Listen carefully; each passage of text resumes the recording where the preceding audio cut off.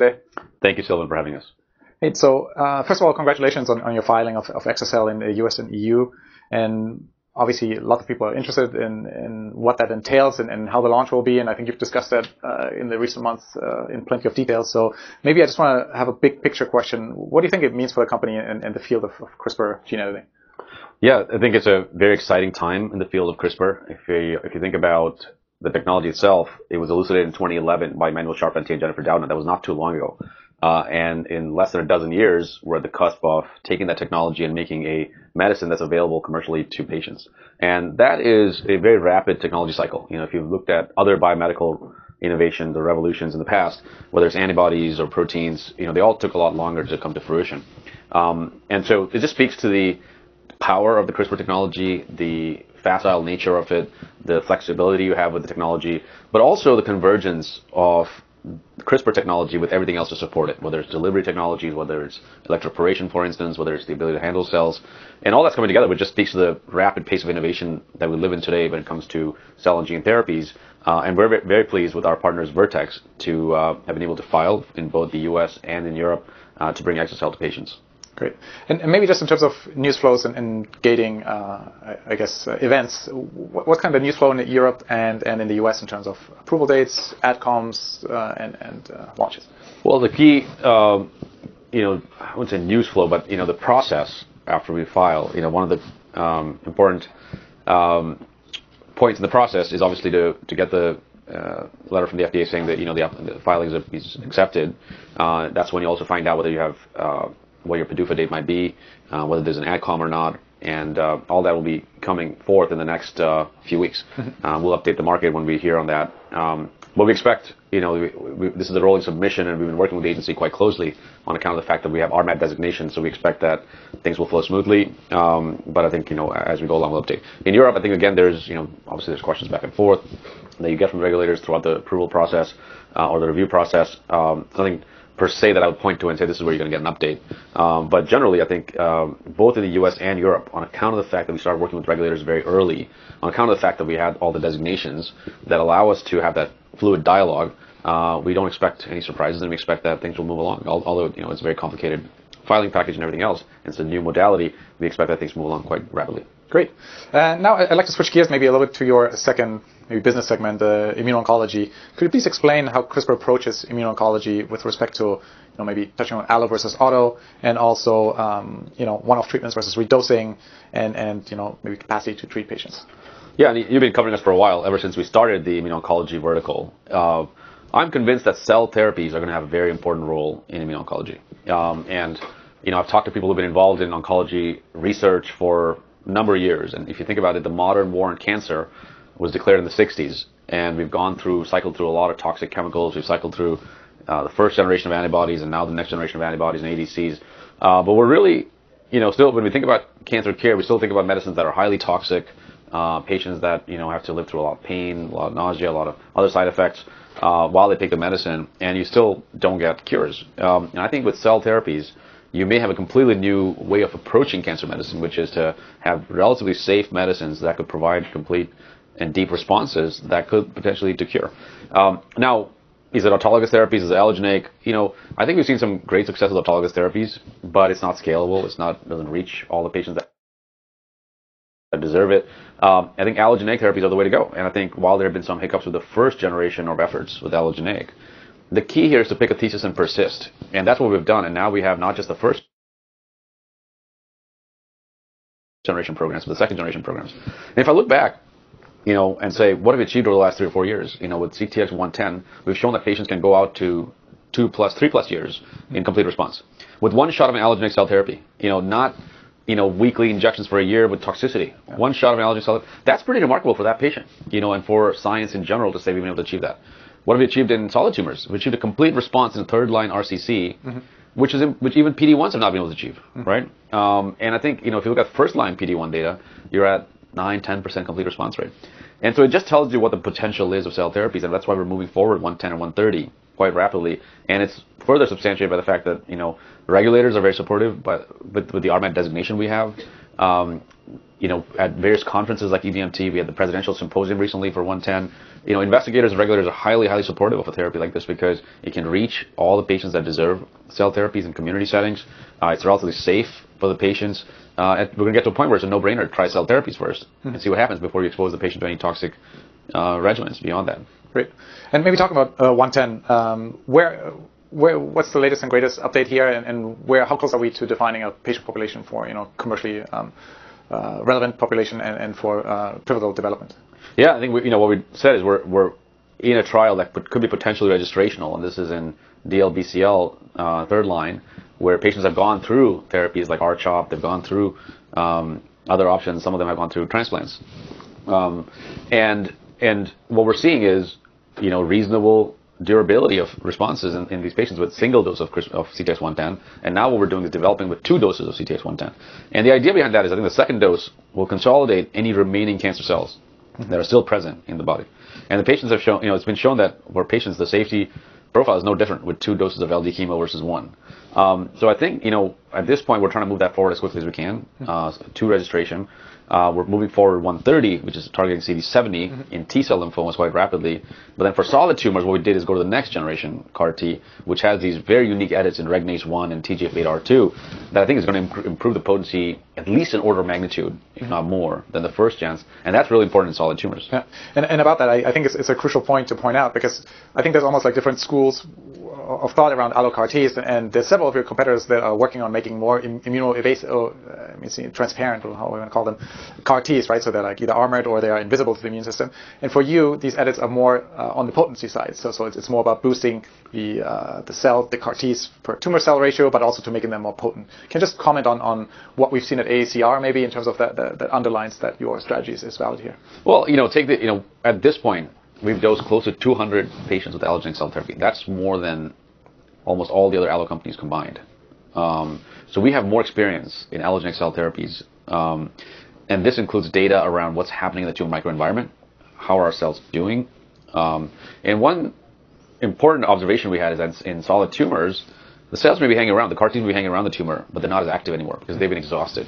And that's because the tumor microenvironment has a number of factors that exhaust these CAR-Ts, and that's a resistance mechanism for the tumors. So what we want is to dial up the potency of those CAR-Ts. And even if the CAR-Ts survive about a month, but they're highly potent, they can actually eliminate the tumor. So that's the thesis, which is, as you rightly pointed out, it's a little different from some competitors who are going after more of the stealth edits. And our take was, sure, if you can make the cells last longer, but they're not potent, it may not mean much in terms of potency or in terms of durability of responses. Great. So maybe talking about that, the CAR-T CTX112, which is the next gen, has moved into the clinic. When do you think we'll be ready for some data, and what do you think will be a meaningful improvement from these extra edits? Yeah, we're really excited to have started, enrolling patients with CTX112 that we just announced. And, we haven't said when we're going to disclose the data, but we'll start accruing data. Yeah. We want to get to past dose level 1, because I think at dose level 2 and 3, that's where you're going to start seeing a lot of activity. But even before we disclose clinical data on patients, what we're looking for internally is, what does the expansion profile look like of these CAR-Ts? What are the PK/PD dynamics relative to the CTX110? If it turns out these cells are expanding a lot more, if these cells are active, beyond day 14, day 15, they retain more of the naive phenotype, they're more central memory phenotype, that's going to give us a lot of confidence that this is going to be better than the first generation. And those are all data we're going to be seeing in the next 4 to 5 months. So before the end of this year. Now, we haven't decided whether we're going to disclose it or not, but we're going to have that data. Okay. In fact, that's one of the things that's happening is, I think pharma knows that we're going to have those data, and that for them, they'd rather not wait until we disclose all the clinical data, and so there's a lot of inbound interest around these preclinical data. Now, particularly more since there's a publication by Carl June last month in PNAS with the same edit that we're doing, which is Regnase-1, and that's ignited a lot of interest around this particular target, which I do think is going to be one of the most important targets in immuno-oncology, similar to a PD-1 in the coming years. Yeah, that's interesting. And I guess similar for CTX130, you're already in the clinic with 131. Here again, the solid tumors, probably more challenging. Again, you already started dosing patients, I believe. What's the bar here for you internally? I think we had one out of 5 patients on the predecessor CAR-T. Is response rate something that we want to look for, or again, is it some of these other more earlier measures that you look for? Well, ultimately, we want to see what response rates are, and we want to see, how many patients either have a partial response or a complete response. And mind you, this is for patients that have no options left. They've exhausted the PD-1 therapies, they've exhausted all the TKIs, and they're at this point where they, a lot of them go into salvage kind of care or go into palliative therapy. So if you see any responses, that's pretty meaningful. We had a patient visit us recently who had a long stable disease in our 130 trial, right? And so, most investors say, okay, stable disease doesn't count as a response. But, this patient thought they're not going to have any time to get their affairs in order, and instead they had, close to a year to do, to plan for their family. And in fact, one of them wanted to be there for his daughter's wedding. And all this matters for patients. And I think, people always take sort of this numerical view of patient care, and having a safe therapy that gives you that extension of life, a quality of life towards the end, I think really matters. But what we're aiming for is, even more, to get the responses and get a reasonable number of responses that allow us to move, not just establish our position in third line, but move forward to earlier lines of therapy in indications like renal cell carcinoma.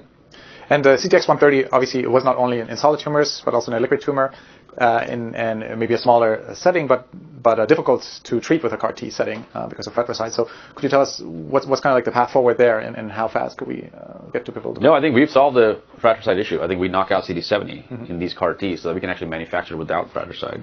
And that was one of the keys, to be able to manufacture sufficient amount of doses to not just supply these clinical trials, but to make it economically feasible, where you still have a pretty attractive gross margin. And so we've done all that. In fact, we're very proud of getting our own manufacturing facility online now, where we can produce these CAR Ts very efficiently, very flexibly. We won the FOIA award for the best manufacturing facility, which is called the Facility of the Year award. And last year we won the best manufacturing facility in biopharma. Normally it's big pharma that win these facility awards, but we have such a state-of-the-art facility that's designed in a bespoke fashion for cell therapies, for mRNA, for AAVs, and everything else in a 65,000 square foot facility, which is quite remarkable. So I think being able to do that solves the issues like fratricide you're mentioning, but also be able to supply not just for patients in the U.S. and maybe Europe, but across the world. And maybe thinking big picture, you have a lot of cash, you have a lot of capabilities, but you also have a lot of different segments, right? You have hemoglobinopathies, obviously partnered with Vertex, but then you're going into in vivo, you have diabetes. How much CAR T can you move forward into late stage development? And you mentioned partnering a little bit earlier. What are some of the strategic thinking around how to manage that? Well, I think what we're doing as a build a company is a bit modular in a way. We're building franchise by franchise. So we have our hemoglobinopathies franchise, which now, in a way, is profitable on its own, right? We don't have to expend a lot of money on that franchise. Everything goes well, and that becomes a profitable franchise. That's going to be profitable for years to come and grow. We then have our immuno-oncology franchise, which I think we want to get to that same point. Once we get the first one or two products to filing or to approval, that'll pay. That'll continue paying for itself in terms of the research, and we can do more. We now have the diabetes franchise, where we're partnered with Vertex, and we're continuing to enroll patients there. And then we have the in vivo franchise, where we're going to be in the clinic relatively soon. And beyond all this, the base of all this is our platform improvements and our fundamental research. And we're calling that CRISPR-X.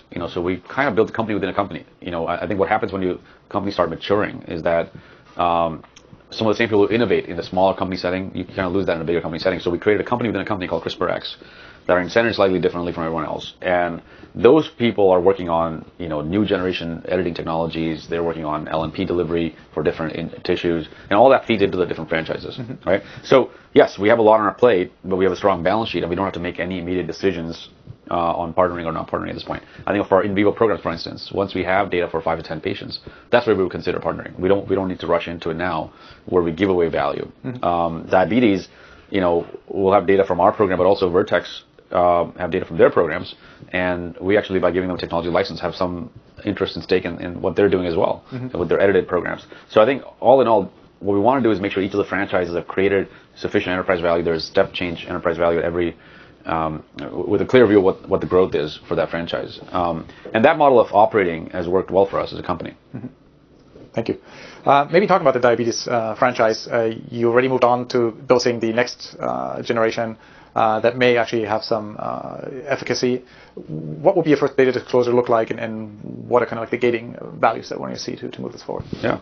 Well, I mean, that's the other thing. I think if I put this all in perspective of biomedical history, it's quite amazing that we have not just one, but two generations of stem cell derived products with edits that are going into patients, right? If when in the first decade of the century, there were a lot of discussion about embryonic stem cells. People moved to iPS cells, and there was a lot of research, and it gave rise to a whole new generation of cell types that you could produce or differentiate from iPS or from stem cells. That led to the Nobel Prize for Dr. Yamanaka in 2012. But it was kind of a cottage industry in a way with Regen Med. People were doing efforts in Japan, there were efforts in California supported by CERM. And what we've done is harness all that, the development of Regen Med, with CRISPR to be the first in the world to dose patients with edited stem cell derived products. That's the first in the world. I think it kind of gets lost with all the, when we talk to investors, we often talk about exocell, we don't talk about some of the other things we're doing, but this is well ahead of anyone else in terms of having edited cells going into patients. And so we'll see data from that. And that could be transformative, which is, diabetes is a huge market, needless to say. But it just opens up the notion that we can take edited cells to produce any factors in the body. So we may not need to dose patients with antibodies in the future. We could just implant them with cells that are producing TNF alpha antibodies or producing other antibodies. You could have people with autoimmune diseases where they don't have to dose themselves all the time.